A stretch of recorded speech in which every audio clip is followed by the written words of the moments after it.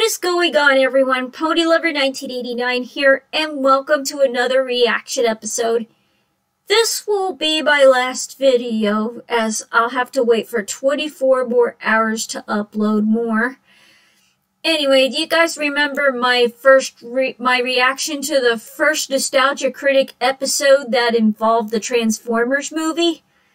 Well, it has reached 49 views and 1 like, 100%. I hope it's getting close to 50 views real soon.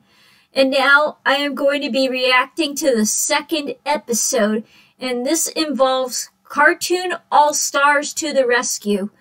I'm pretty sure you guys remembered watching this on VHS about the dangers of drugs and whatever. So, anyway, here we go.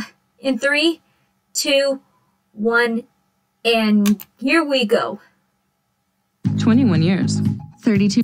Oh, that's an ad for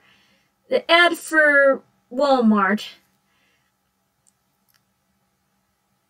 Oh. Sorry about that.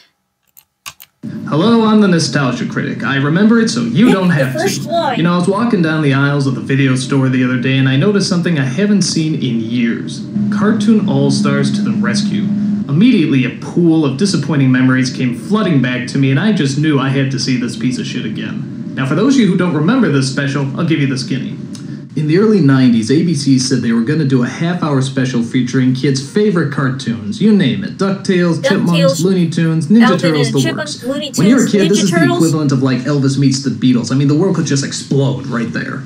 So for weeks, we've been waiting in anticipation, and finally the big day came. It was Saturday morning. All the kids are up, and we're hyped as hell. And who do they get to start off this groundbreaking event? None other than the goddamn President of the United States himself. President and my God, George Bush is starting this thing off. The First Lady? Oh my God. George Bush is starting this thing off. George Bush? He goes on and on about how listening to your parents is important and about how to maintain the American family. But when you're a kid, hyped up as hell, all you can hear is, blah, blah, blah, I'm an old person, blah, blah, blah, I'm keeping you from your cartoons, blah, blah, blah. So after he's done blabbing, the show finally begins, and it's just like the commercials say. Everybody's there. The Smurfs, Ghostbusters, Garfield, Alf. Garfield, Alf. For some reason, I don't know, maybe he snuck in the back, I don't know. But bottom line, everybody's there. It's unbelievable. Even it's a dream come true. Kerbin. So now that all our favorite cartoon characters are together in one spot, what are they going to talk about? Marijuana. Marijuana? Scoozy? Marijuana.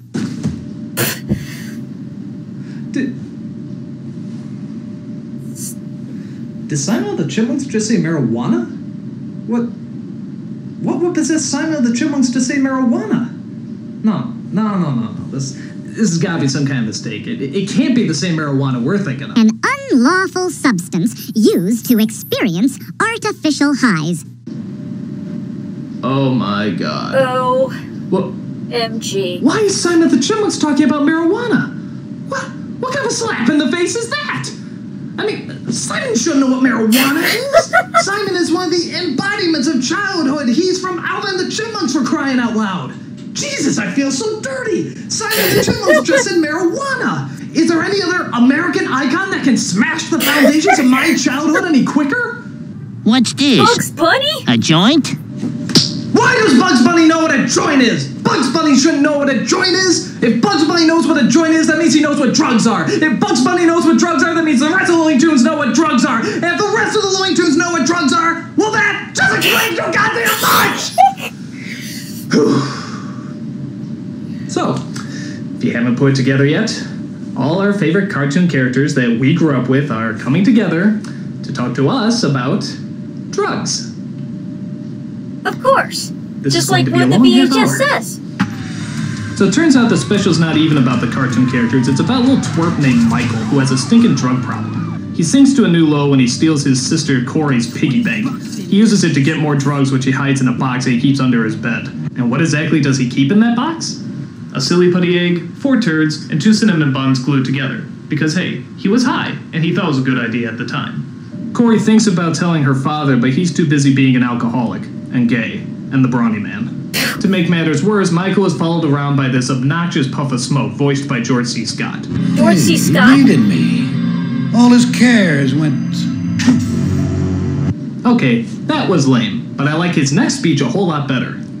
This individuality stuff's a bunch of crap. The bilious bastards who wrote that stuff about individuality don't know anything more about real battle than they do about fornicating. Now that's a puff of smoke I can follow. Wasn't But tell me, where did this slippery slope of marijuana abuse begin? The voice of well, luckily Bugs Bunny has a time machine that's able to show us. Rescuers I borrowed it from some coyote. Wile E. Coyote? We find out that Michael just wanted to fit in, and that's why he started smoking marijuana in the first place. And once you listen to how he talks, can you really blame him? You guys cruising for lung cancer or what? Somebody give that kid a joint. After that, we get some more narc speeches from the Ninja Turtles, DuckTales, and the Muppet Babies. Because when I think drug abuse, Urban and Piggy, I think Muppet Babies.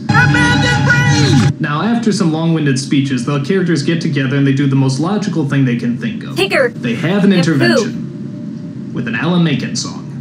Alan Menken song? Guess I'm allergic. And good excuse is something you never outgrow. That's my complaint. Go on, pushy, check, protect yourself, get it. Those drugs are so You're not gonna blow your brains out, are you? Oh. If you survived your suicide attempt, the special ends pretty much as you would imagine it. Michael gets off the drugs, he makes up with his sister, the puff of smoke disappears, and his attentive parents are none the wiser. So, what kind of message are kids supposed to get from this special? That they smoke weed, all their favorite cartoon characters will appear? Yeah, that's a top-notch moral right there. Is he kidding? And if you don't get off the drugs, these suckers get violent. In fact, I was shocked at how cruel some of these cartoon characters really are. I mean, look at this. They lock people in burning buildings, run them over with a roller coaster, blow them up, drown them. Even Winnie the Pooh gets his ass handed to him. Jesus, these suckers are mean. Another problem I have with this special is that everybody cries at the drop of a hat. Watch. You see? What exactly are these cartoon characters trying to tell us? There's nothing cool about a fool on drugs. Fair enough, I guess. So the next time the... What's up, Doc, is your life, if you don't cut it out. Okay. You're excellent just the way you are. Got it. We don't always see things the way they are. Okay. Just believe in yourself. Well, We care about you. well, maybe... Everyone's got problems, kid. yeah. Why don't you just say no? Got it. You gotta believe in yourself. Will you shut up? Listen to us. Yeah, I heard you. You use, you lose. Okay, God! You know, I thought this would be really cool, but you know what? This really blows. All my cartoon characters are fucking narcs.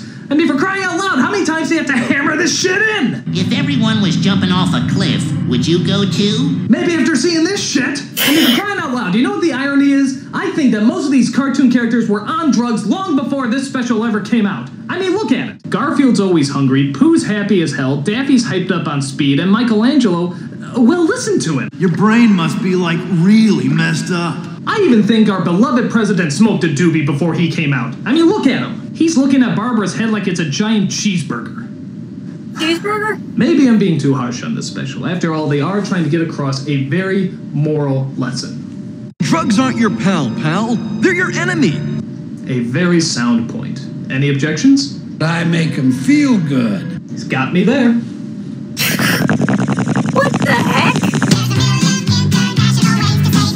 Hey, what is with you? Marijuana.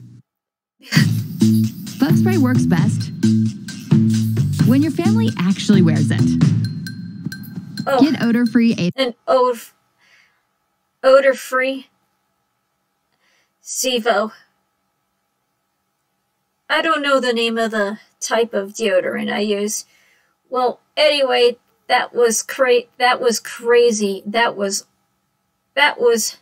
totally nuts. And I cannot wait to react to the third episode where he reviews the Power Rangers movie. Anyway, that was my reaction to the Nostalgia Critic reviews Cartoon All-Stars to the Rescue. I hope you enjoy it. If you like my reaction, click a thumbs up. And if you like me to react to more episodes like this, comment down below. Don't forget to notify and subscribe. And another moral before I had to end this video. Do not do drugs. It's very bad for you.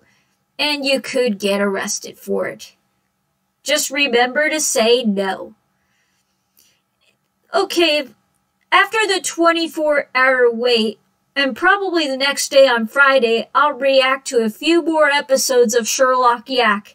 Episodes 17, 18, 19, and 20, and another SpongeBob crossover story called Five Nights at Freddy's and Godzilla Attacks Bikini Bottom. They're both by Jason Shireen.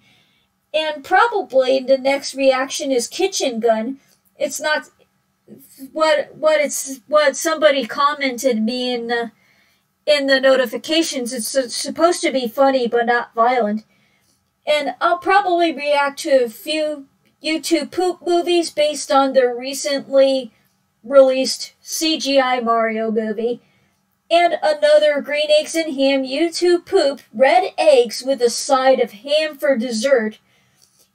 And episodes 1, 2, and 3 of Angry Southern Sonic. It's supposed to be a parody of Sonic the Hedgehog, but with like an angry Southern accent or something.